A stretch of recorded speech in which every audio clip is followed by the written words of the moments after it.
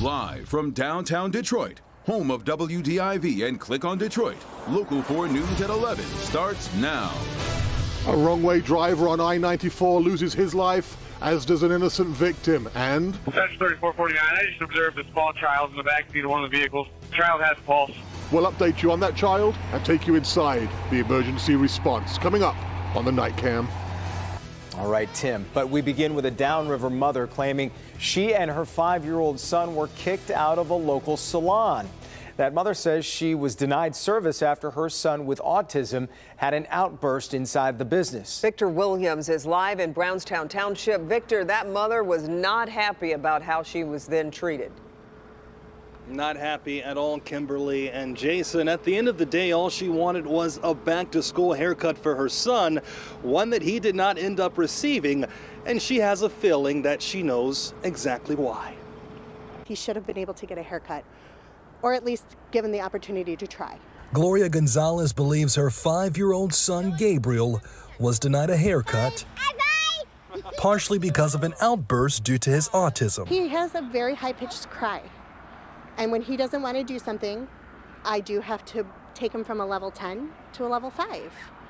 And then from a 5 to maybe a 3. The mother of 3 says instead of being allowed to calm her son down, she was disrespectfully told to leave. She didn't let him sit down. She didn't give him a chance to calm down. She just blatantly told me that she was not cutting his hair. We tried talking to the franchise manager about the situation.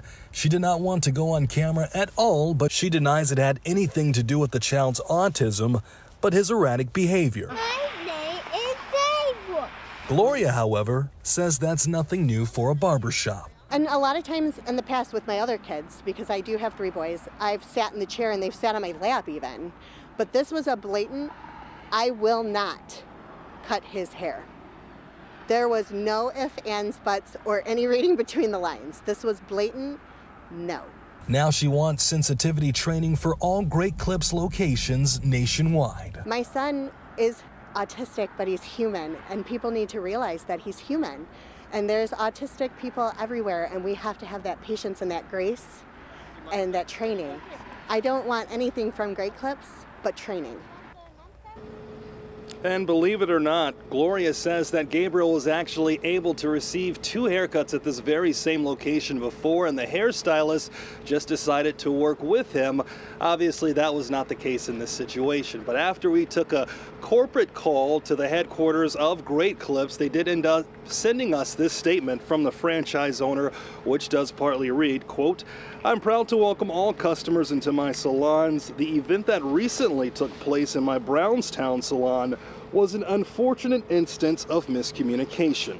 We've reached out to the family and would welcome the opportunity to have them in our salon again in the future." In Brownstown Charter Township, Victor Williams, Local 4. Good the owner stepped up and made that statement and that offer. Victor, we appreciate it. All right, turning now to the forecast. Temperatures dropping into the teens overnight. Yeah, Andrew, what are we looking like tomorrow morning when we get out there? Well, at least it will be dry, but Kimberly and Jason, you're absolutely right. It does get colder. We have temperatures in the 20s right now.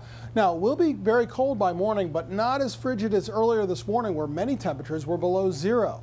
Right now, we have temperatures mostly in the 20s, ranging from 21 in Pontiac to 25 degrees over in Mount Clemens. Tonight, we will see temperatures in the teens, but we'll see clear skies, just like we have right now, with 20 degrees currently over at Metro Airport. Notice, wind chills in the single digits. That'll become more common as the hours go by into the overnight hours. Right now, a few other wind chills are in the single digits, including Ann Arbor, where it feels like 9 if your skin is not protected. So make sure you bundle up for tomorrow morning, because we'll have clear skies overnight, we'll have colder conditions with temps in the teens, and wind chills in the single digits at the bus stop and elsewhere within southeast Michigan. And over our heads, we'll see clear skies overnight and lots of sunshine starting tomorrow morning.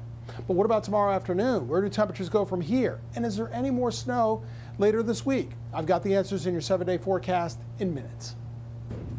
All right, Andrew. New information tonight in that violent head-on crash on I-94. Investigators now blaming a wrong-way driver. Tim Pamplin is in St. Clair County with the night cam. Tim.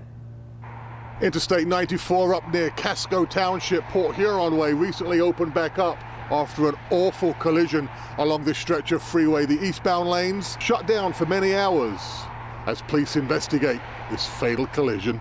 Attention all units, copy VOL for a vehicle going the wrong way on the eastbound side and it's headed westbound.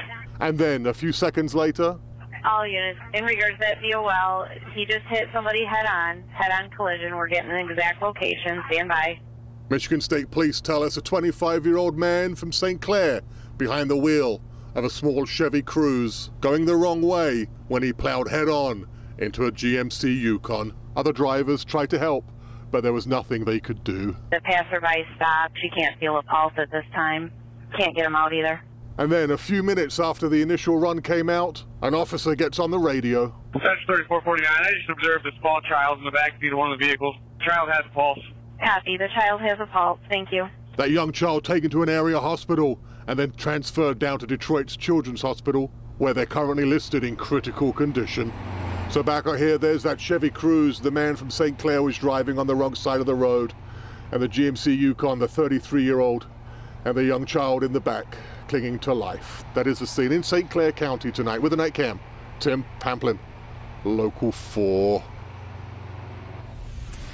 Now to the COVID surge in Michigan as the daily average is once again close to a record. The state reporting 61,235 cases over the past 5 days.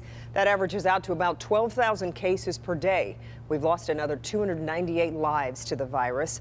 Tonight, Caesars Windsor announced a temporary close on restaurants and casinos from January 5th to January 26th due to a rise in COVID cases. The FDA has also authorized Pfizer's booster shot for children 12 to 15 years of age. They can receive it 5 months after they receive their last dose.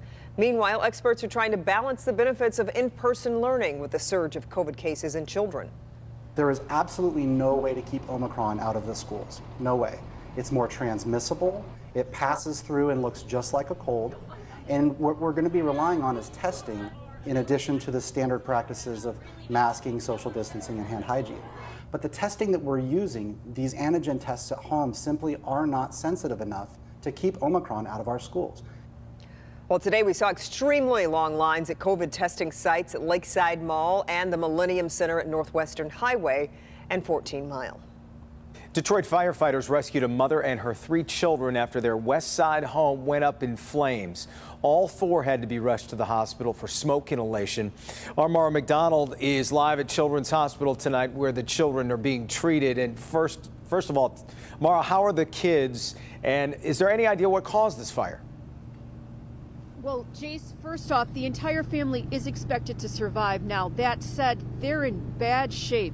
You've got 3 children under the age of 5 here at Children's Hospital. 2 of them are intubated and in critical condition. The 3rd is in serious condition. Their mother, she's at a hospital across town, intubated and critical as well. When Detroit firefighters got on scene, there was a huge amount of black smoke billowing from the rear of the home. You can see how hot it was burning. The siding is peeling right off, and the back of the home is nothing but soot. Our companies responded to a house fire at Old Huron, Kentucky, and there were people trapped.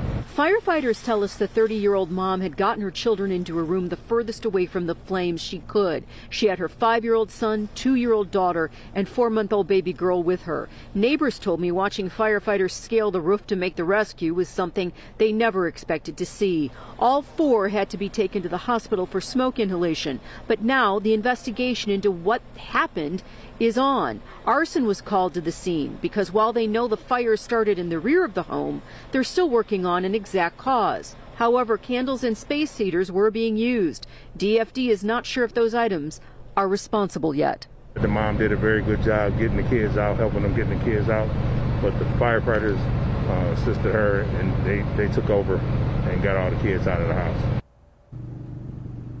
Back here live, the fire department may not have a cause yet, but they will say tonight that they think it's accidental. We're live at Children's Hospital. I'm Mara McDonald, Local 4. Yeah, certainly hoping for some good outcomes there. All right, Mara. Tonight, a Shelby Township man is facing child abuse charges. 28-year-old Mitchell Leach is accused of abusing his infant child who remains hospitalized. Today, Leach was charged with first-degree child abuse with bond set at $200,000. He remains in custody at the Macomb County Jail.